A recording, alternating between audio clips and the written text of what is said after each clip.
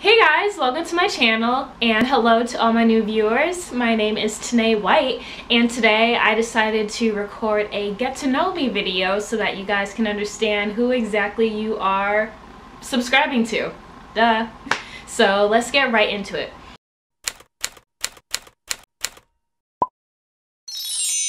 So I started Googling like get to know me tags, and honestly they're a little hard to find.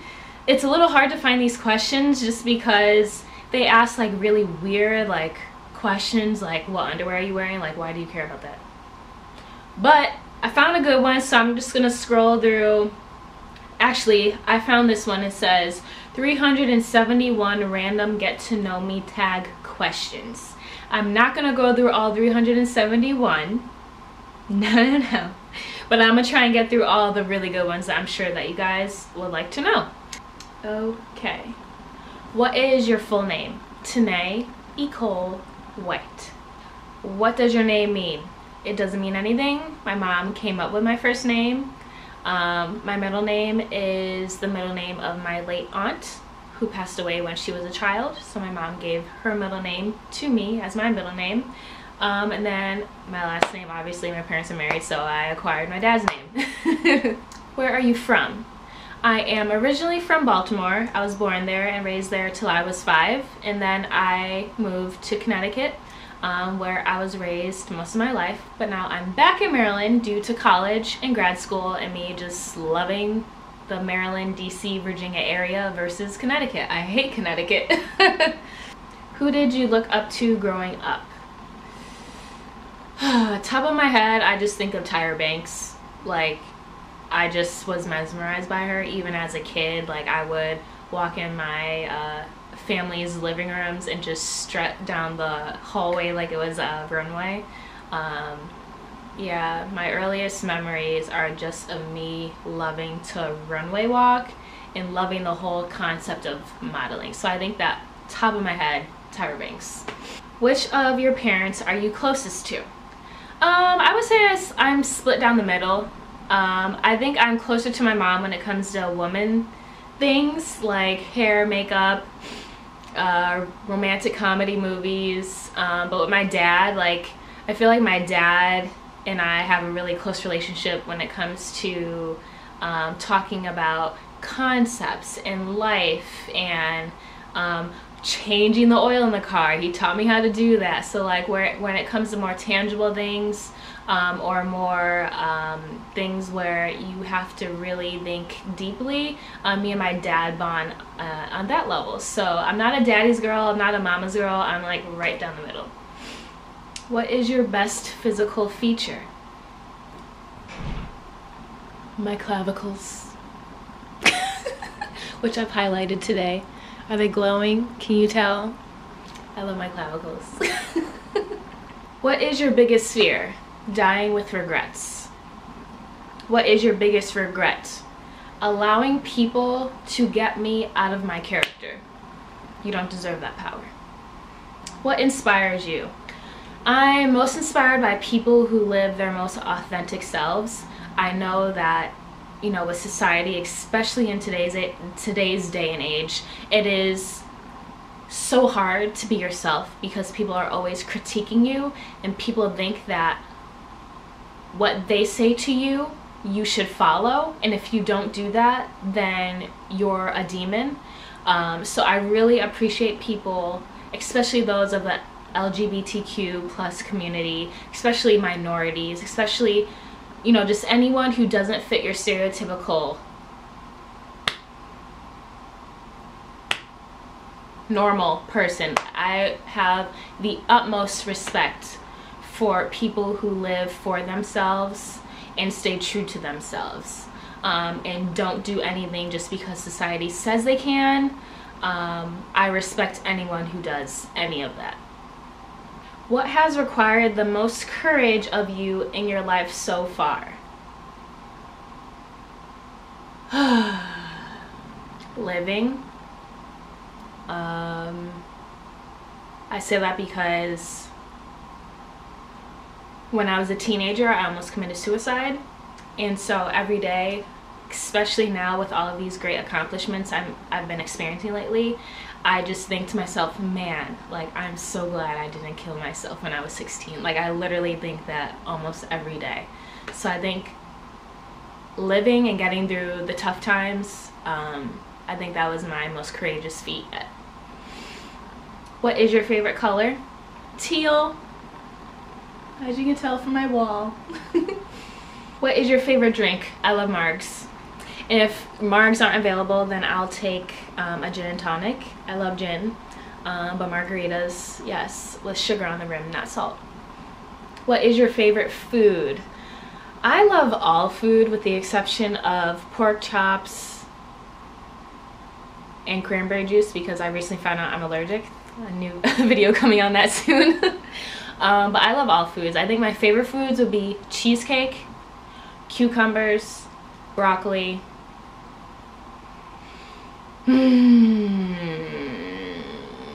Anything cheesy pasta related. Fried chicken. Oh, what else? I love avocado. Pineapple. I love fruits and veggies. I think that's one of the reasons why I can stay so fit, is because I naturally crave healthy foods rather than like chocolate. I'm not really a chocolate fan at all. So yeah, those are a few, but I basically love like any food if you put it in front of me. With the, oh yeah, I don't like oysters. They feel their texture. Nah. Okay, what is your favorite ice cream flavor? Butter pecan. What is your favorite physical activity? I really love salsa dancing, and I promised myself last year that I would start taking classes, and I promised myself in this coming new year, in 2019, I will most definitely be enrolling myself in salsa dancing classes, because I love it so much. What is your favorite quote? I am wonderfully and beautifully made by God. What is your favorite time of day? I'm a night owl, so I actually really love the nighttime. However, I love sunrises over sunsets. What is your favorite social media channel? If I had to choose one, definitely Instagram. What was your favorite subject in high school? Lunch. What was your least favorite subject in high school? Science. Anything that was science related, I just sucked at it. I would study for hours and hours and hours, no cards and everything, and I would always get D's and F's. It's just not my forte. My brain was not built to be a science person.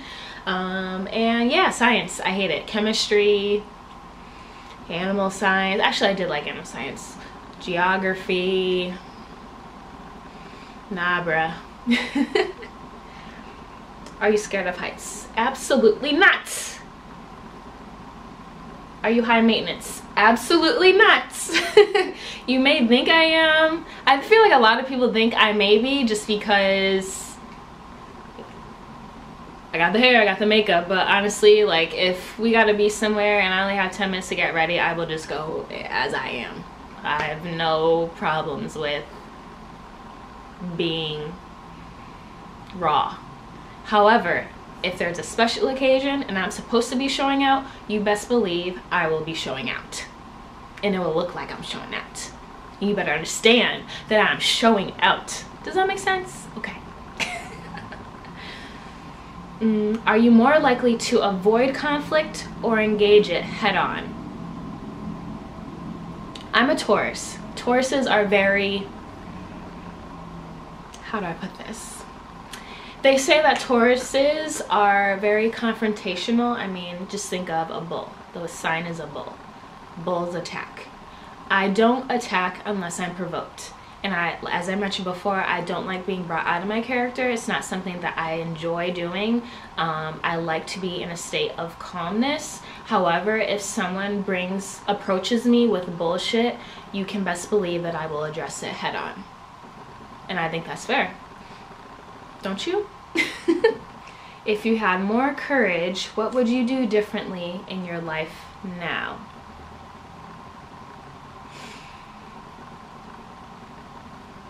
Pursue my dreams, and quit my day job. But I don't have that courage to do that, and also I don't have the financial means to do that.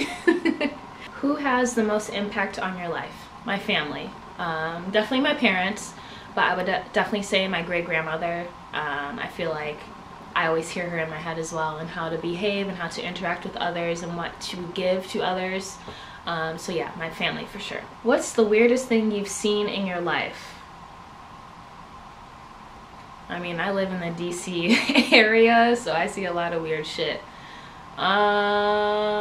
First thing that comes to mind would be about like 6 weeks ago, I was in DC shopping, and this homeless man peed right in front of my car in broad daylight.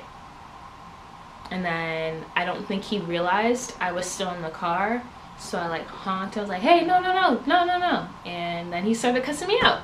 So yeah, that was the weirdest thing I can recall experiencing. Also the scariest. Who is the best teacher you've ever had? My 2nd grade teacher, Mrs. Tomasetti. I love her to death. I haven't seen her for like years, and the last time I saw her, I don't even think she remembered who I was, but she was the nicest teacher I've ever had, and she just really made me feel valued as a human being. And it's weird to say that as a 7-year-old, to feel those emotions, but like I really appreciate her, and the fact that I'm 26 years old now and I still automatically think to her, like that says enough. I loved her as a teacher, and I really hope she's still teaching. She's probably retired now, but yeah, she definitely left a positive imprint on my grade school experience. Who is the first person you call when something exciting happens? My mom. And if you follow me on Instagram, you'll see on my Sports Illustrated, one of my first Sports Illustrated highlight, that she was the first person I called when I got to the top 16. Can you do a split? No, and I never have, and that's been a life goal of mine. I've been, since the age of 4 or 5, I've been a dancer, ballet, jazz, hip-hop. I've been a gymnast. I've been a cheerleader. I also did track, which you would think to be flexible in, but I've never been able to do a split. I know, doesn't make sense, but I will die being able to do a split. I vow that to myself. Can you whistle? Do you remember your dreams? Not when I'm stressed. Do you save old greeting cards and letters? Yes. I actually have a box of stuff from family members, and I also have an Xbox where I keep all of my cards and letters and little trinkets from my exes. I know that's very weird, but I just have it. So yeah. Get to know me. Do you sing in the shower? I sing everywhere. Do you sleep with the lights on or off? Off. Do you prefer kissing or cuddling? It depends on how good the kissing is. Do you prefer the Titanic or the Notebook? Titanic, classic. I mean, they're both classics, but Titanic is more of a classic. Do you have a catchphrase? I say bro a lot, and I think coming from a Connecticut culture, that has always been in my vocabulary. Like, come on, bro, or dude. Bro and dude, I use a lot. And when I use it with other men, they sometimes get offended, like, oh my god, she's calling me bro, like, she's not interested in me, she's friend-zoning me, like, chill, bro. And then another catchphrase that I have is, I'll be like, come on, man. Like, I just say that, like, whether I'm like driving on the road and someone like cuts me off or something, like, my first thing to say is, come on, man. Or like, really, man? Like, come on, man. Come on, man. I don't know where I got that from. Do you have a tattoo? I have 0 tattoos. I may get one in my life, but if I do, it'll be really small and inconspicuous. Do you have a whole lot of acquaintances or just a few very close friends, and why? I have a few close friends, and that is because I'm an introverted extrovert, and so I cannot give my energy to a lot of people. And then also I realized, especially as you get older, like a lot of people aren't really your friends, and so as you get older your group gets smaller, and then what you have is what you have. So the people who I do have are of quality. I don't really care for the quantity, and that's just how I feel. Do you have pets? No, but by the time I get married, or when I get married, I'm gonna have at least 3 dogs. What is your most used swear word? Fuck. What is your star sign? Like I said, it's Taurus. What is an ideal first date for you? Anything with food and good conversation. What is at the top of your bucket list? I have to travel more. I feel like that's vague. What is at the top of your bucket list? I don't think there's anything that's at the top. I feel like everything is at the same level, and whatever I can get to when I get to it, I can get to. Like, I want to be a business owner for sure. I want to be a millionaire at minimum. I want to empower women. I want to travel the world. I want to see Bora Bora.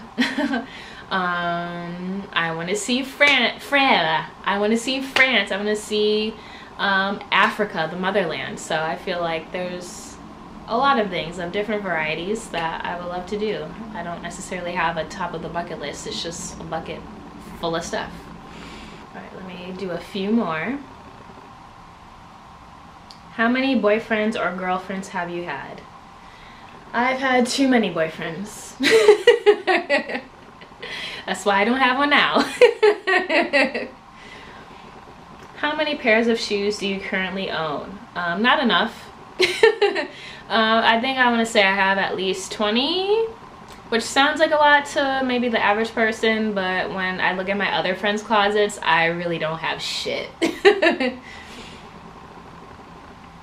How old do you think you'll be when you get married? Like 31, 32. Yeah, I think so. Would you ever consider living abroad? Yes. How many days could you last in solitary confinement? That's hard to say. I would say I could last like maybe 2 days. Have you ever suffered a fracture? I've never broken a bone in my body that I'm aware of. Have you ever ridden on a motorbike? Yes, my dad used to own a motorcycle and we would go riding all the time. Have you ever taken self-defense lessons? Yes, my mom forced me to go to self-defense training before I went to college. And then last year I took a Krav Maga class, which I really enjoyed. It killed my body though, and that's also something I want to take up more in going into 2019. At what age did you go on your first date? I think I was 17 when I was allowed to have my first boyfriend. Didn't last long, he cheated on me. What flavor of tea do you enjoy? Ginger tea or chai, love chai. What is the scariest movie you've watched? The Conjuring. I think that I'm a scary movie buff, but that was like the first movie since I was a kid where I was sort of scared to go to sleep. What is the farthest away place you've been? Poland, to visit my BFF. Where do you buy your jeans? I love Abercrombie jeans, and that could just be the fact that I used to work there and I was a manager there.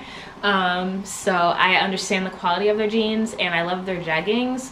But also Forever 21 has great jeggings. I mean, not jeggings, great jeans. What time is your usual bedtime? Between midnight and 1 a.m. Like I said, I'm a night owl. What kind of books do you like to read? Growing up, I loved young adult fiction. I love sci-fi fantasy. Aragon, to this day, is still one of my favorite books. But lately, especially as an adult, I really love self-help books. I love books about empowering yourself, like The Subtle Art of Not Giving a Fuck. If you haven't read that book, I highly recommend you do. And with that being said, I think this is where I'm gonna stop with this video. I hope you guys had fun watching this video. I hope that you understand me a little bit more, and I hope that you still like me and don't think I'm weird at all. But I will be pumping out a few more videos that'll go out over the next few weeks, so please continue to stay tuned. Thank you for subscribing and have a great day. Thank you. Mwah.